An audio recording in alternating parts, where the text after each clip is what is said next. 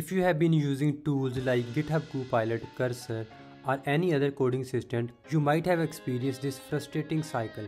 You throw a prompt at the AI, you get back what looks like decent code, and then you realize it does not actually work the way you intended. Maybe it compiles but misses your actual requirement.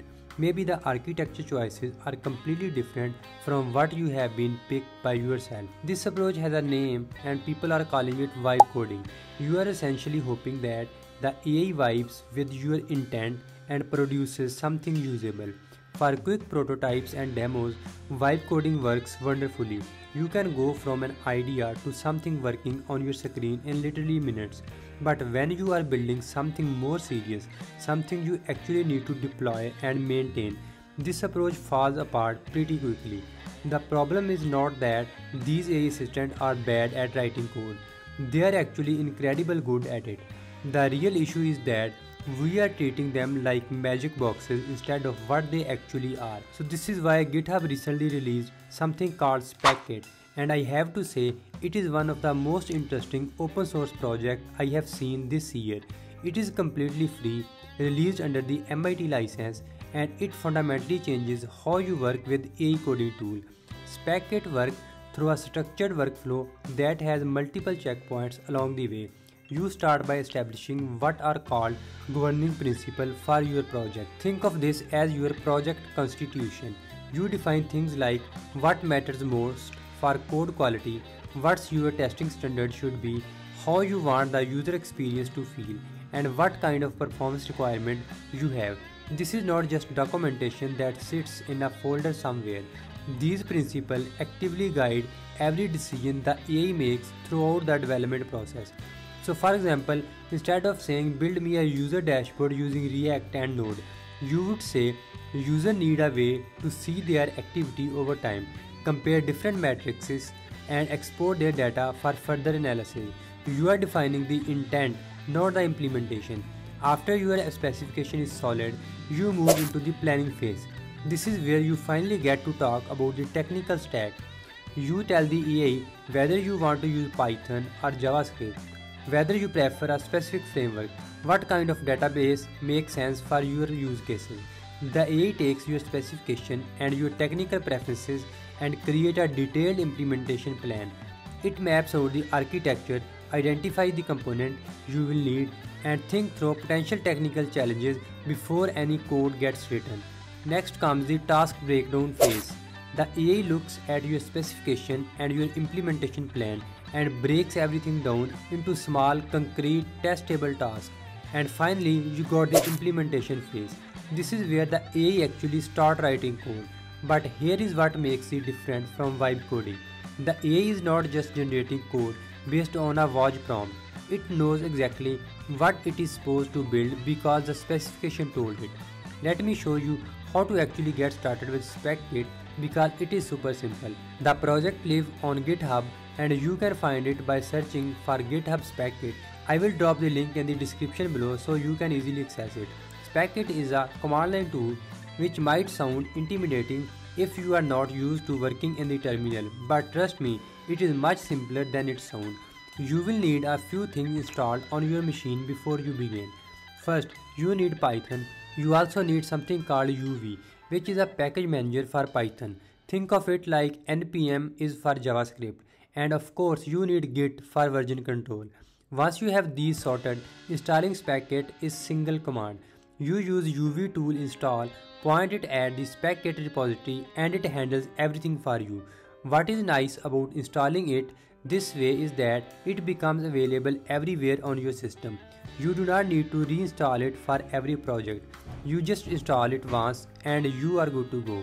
To start a new project with SpecKit, you run a command called specify init followed by your project name. Let me walk through what happens when you do this. The tool will ask you which AI assistant you want to use. Right now it supports several options including GitHub Copilot, Cloud Code, Gemini CLI, Cursor and few others. For this demonstration I am going to use GitHub Copilot because it integrates really well with SpecKit and most developers already have access to it. After you select your AI assistant, SpecKit downloads the latest template and set up your project structure. It will create a bunch of helpful files and folders that form the foundation of your spec-driven workflow. You will see a folder called Specify that contains your project template, your memory files where the AI stores important context, and script that automate various parts of the process. All of this happens automatically. You do not need to create any of these files manually. After the installation, when you open the project, you will notice that your AI assistant now has access to special / command. These are the commands that drive the spec-driven development workflow. The first command you want to use is the constitution command. This is where you establish those governing principles I mentioned earlier. You might tell it something like create principles focused on writing clean, maintainable code, ensuring best user experience across all features, and optimizing for performance.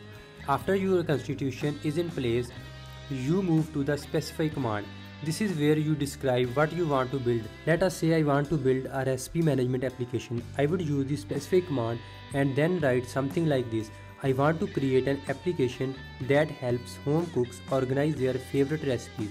Users should be able to add recipes manually or import them from websites. Notice how I am not mentioning anything about databases or framework or programming languages. I am purely focused on what the app should do and why someone would want to use it. The next command is the plan command. This is where you finally get technical. You might say something like, I want to build this using Next.js for the front end with React components, Node.js for the backend, MongoDB for the databases, and host everything on Vercel.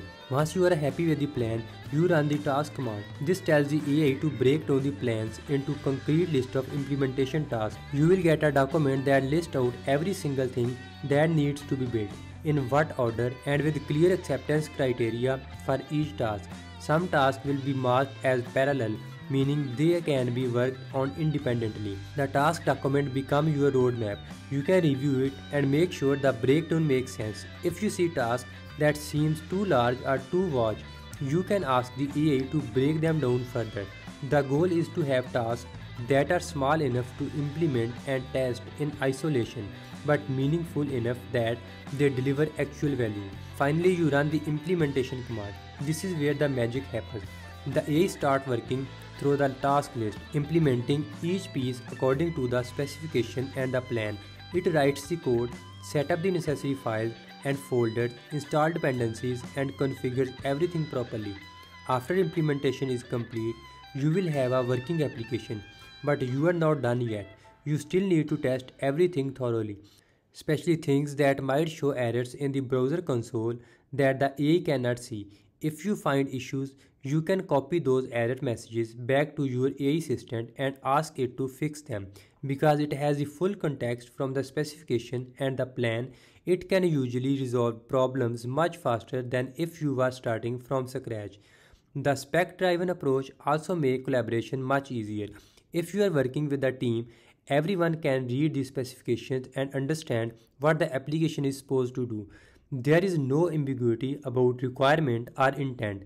The plan document becomes a shared technical vision that everyone can refer to, and the task breakdown makes it easy to divide work among team members. Also, SpecKit is still under active development and new features are being added regularly. There are some limitations you should be aware of. Once you initialize a project with a specific AI assistant, switching to a different one is not straightforward. The tool works best for new projects rather than adding features onto existing code bases.